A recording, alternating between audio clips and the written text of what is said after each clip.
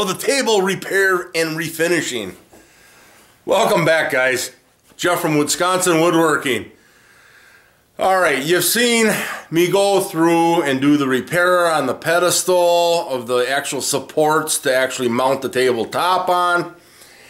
You've seen me go through and rework the pedestal, add a little stain, lacquer, you know, just to polish it up, brighten it up, which that one wasn't in such bad shape.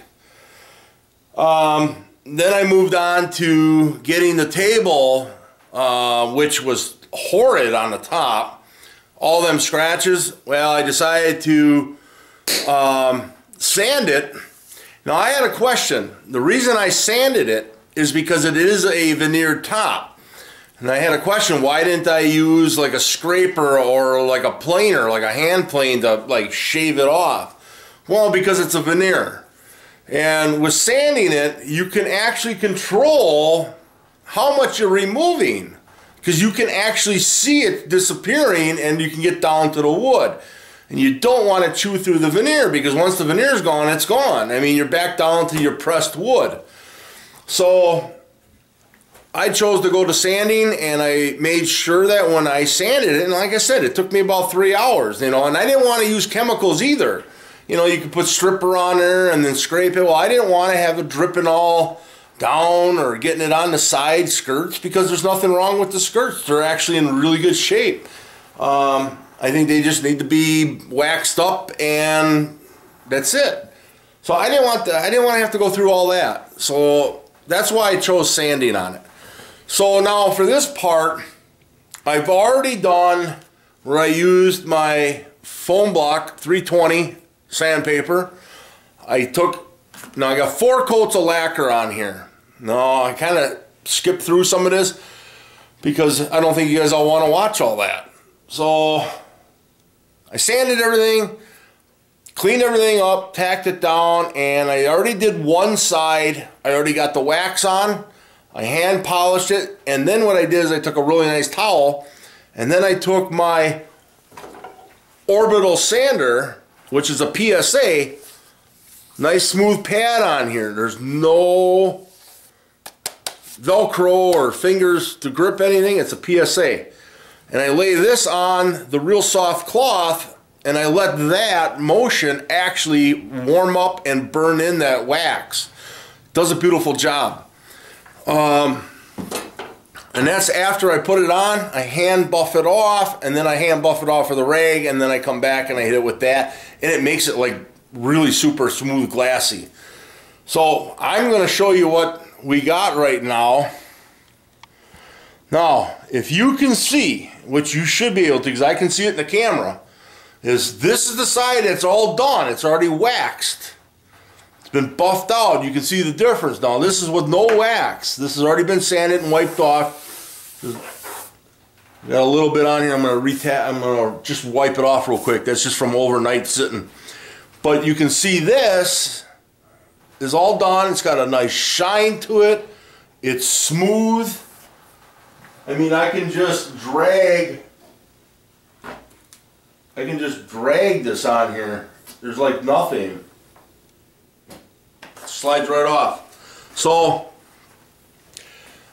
it's really smooth. So we're gonna just wax this side up. But yeah, we're just gonna wax this up real quick. I'll go through what I do to wax it so you can see. It might be something that you don't do. It'd be great if you guys could throw out a video and show me how you guys wax things up.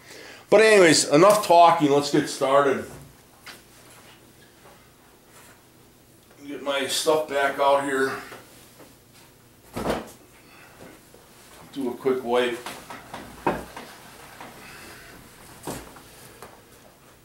Alright.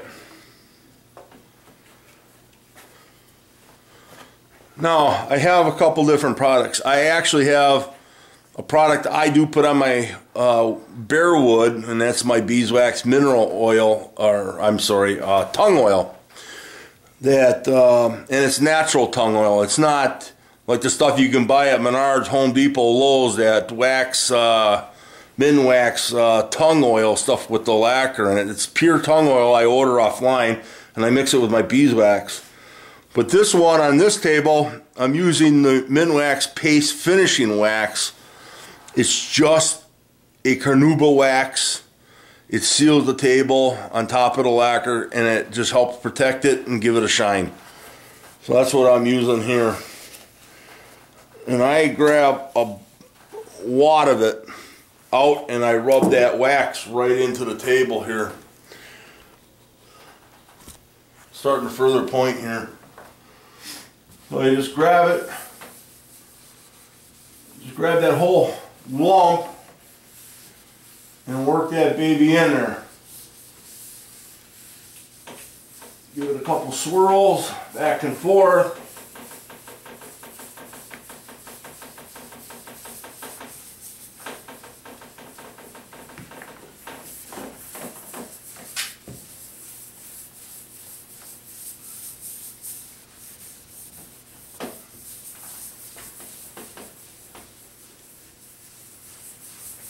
Alright, I'm at the halfway point. I'm going to just go back.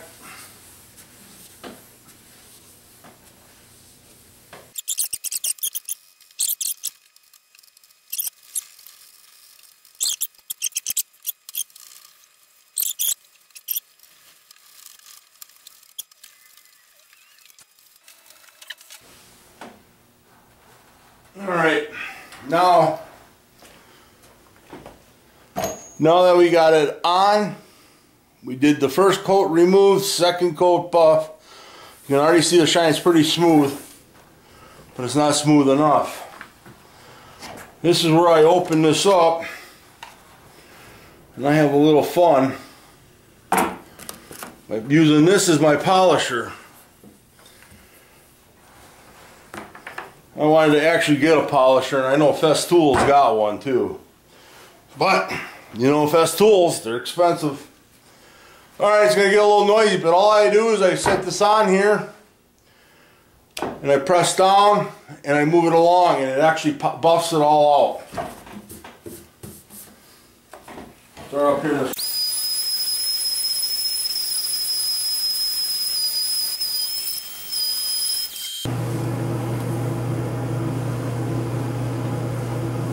Alright. Got her polished up just like the other side. All this is 100% cotton bath towel. Real thick, very soft. This is my finalized buffing rag. Does wonders, especially with a PSA sander. Just beautiful. So anyways, the table right now is done. It needs to go back on its base. I need to touch up and wax up the side rails, and then spray the actual inner mechanism. Make sure that that's all taken care of, and then put the table together and take a picture of it, post it. So you guys can actually check out my webpage. Probably within a week I'll have a picture of the table set up, and it's at Woodsconsin.weebly.com. That's my webpage. So I'll post it up under the new news. I'm working on developing a newsletter so that you can subscribe to that too on my webpage. Alright, well, I apologize. This is pretty much, it was the end of the whole thing. Was just going through and doing a quick process of the wax. So you see how I do one version of waxing and polishing. I do a couple of other ways too. So in the videos as they go along, you'll see me doing all different ones, and I'll explain it. Well, alright, that's the end of this series. And stay tuned. Once this is all done, I'll be taking pictures of that, posting it, and then I'm getting on the makeup homework desk for my daughter. She needs a desk that she can do her makeup and fingernail polish and her homework at. She likes to hide in her bedroom. You know how that goes with teenage girls. So, alright, Jeff from Wisconsin Woodworking. Enough gabbing. Tree's work is never done. get in your shop, make some sawdust, have fun. Please subscribe, like, and share my videos. Really appreciate you guys doing that. And then I will be uploading a new thing, an idea I have. I want to see how you guys want to react to it. That'll be after this, so there will be possibly 2 uploads. Part 5 and my surprise thing. Alright, enough goofing around. Take care, guys. Jeff from Wisconsin Woodworking saying goodbye.